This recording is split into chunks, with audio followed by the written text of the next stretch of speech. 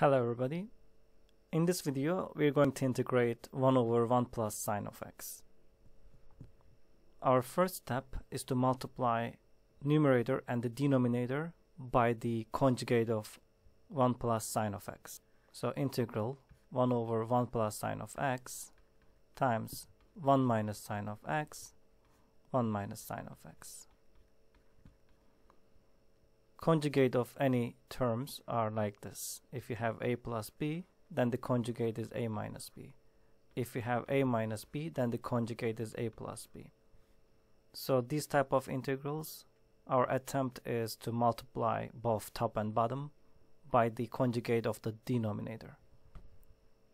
So we obtain 1 times 1 minus sine of x, which is 1 minus sine of x on top.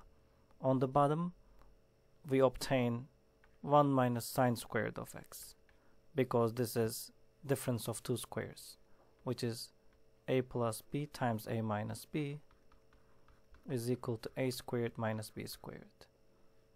Here our a term is 1, b term is sine of x. Now we can utilize Pythagorean identity here.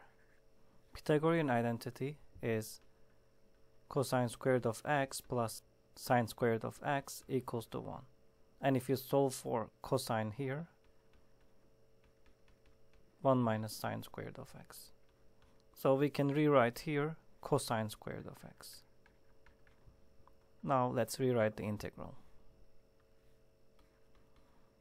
We have 1 minus sine of x on the numerator and cosine squared of x on the denominator. Now we have cosine squared of x as our common denominator, so we can separate the integral. 1 over cosine squared of x minus integral of sine x over cosine squared of x. Now we can use reciprocal trigonometric identities here. I have detailed video about fundamental trigonometric identities that I am going to paste the link at the description. So 1 over cosine squared of x is equal to secant squared of x.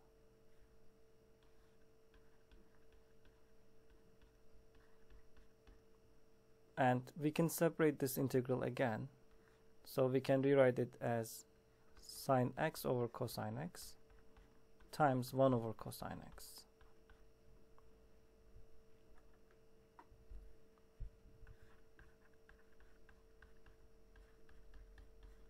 Sine over cosine is the tangent function, and 1 over cosine is the secant function, using the reciprocal identities. Now we know how to integrate those. Integral of secant squared of x is tangent x, and integral of tangent x secant x is just secant x. So this is the answer.